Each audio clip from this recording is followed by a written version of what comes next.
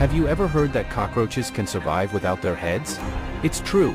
In fact, they can live for up to a week without their heads. Cockroaches have a unique circulatory system that allows them to survive without their heads. Their blood doesn't circulate through their bodies like ours does. Instead, it bathes their organs directly in a fluid called hemolymph. This fluid helps to prevent excessive blood loss after injury. Cockroaches also breathe through tiny tubes called spiracles that are spread across their body segments. This means that they don't need their heads to breathe. The biggest threat to a headless cockroach is dehydration and starvation.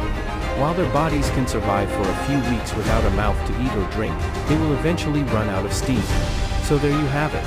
Cockroaches can survive without their heads, but they won't live forever. If you see a headless cockroach, it's best to just squash it.